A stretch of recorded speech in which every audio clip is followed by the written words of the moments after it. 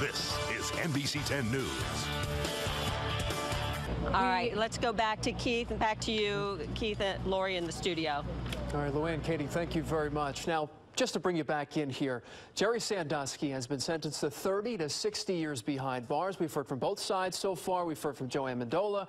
We've heard from lead prosecutor Joe McGettigan about this. Amendola saying that there will be an appeals process. So this is a big day for Sandusky, obviously. An even bigger day for the victims, though. Dr. Sue Cornbluth joins us live now from the NBC 10 Digital Operations Center to tell us a little bit more about these victims. She's a psychological professor. You deal with child sex abuse cases. Doctor, thank you for joining us. Thank you for having me, Keith. So we've been talking about Sandusky. What is he doing? What does he look like? What is he saying? What about these victims now? What does this sentence mean for them? Well, this is really all about the victims today, and this is really a bittersweet victory. Yes, Sandusky was convicted. However, the victims will have to live with the memories of the abuse that was suffered at the hands of Sandusky. But we must remember how brave these young men were to testify and tell their truth. They gave a voice to the abuse that had gone on for years and put a pedophile behind bars for a very long time.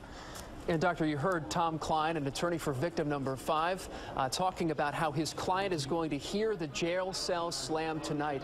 Finally, justice in his opinion. How do these victims now move forward from this?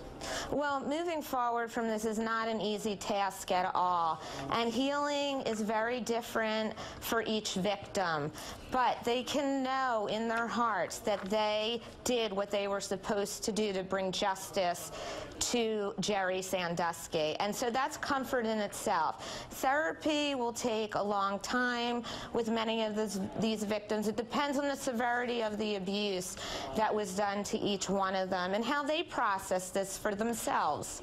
You talk about comfort. Does this bring closure? It's a part of the closure. You cannot define closure for a victim of abuse. They have to define that for themselves. Okay, and you've dealt with cases like this in the past, countless cases really. Does the scale of this case make this any different?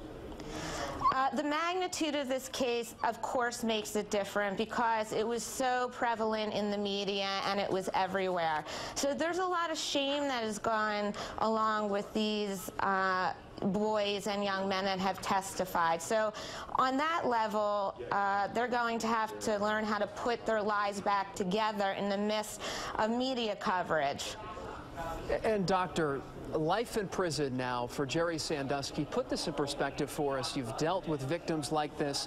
How difficult is it for a child, even a grown man, some of them in their 20s, most of them in their 20s right now, how difficult is it for them to sit in that courtroom throughout this whole trial, some of them, especially these parents too? How difficult is that for someone who has endured that kind of abuse?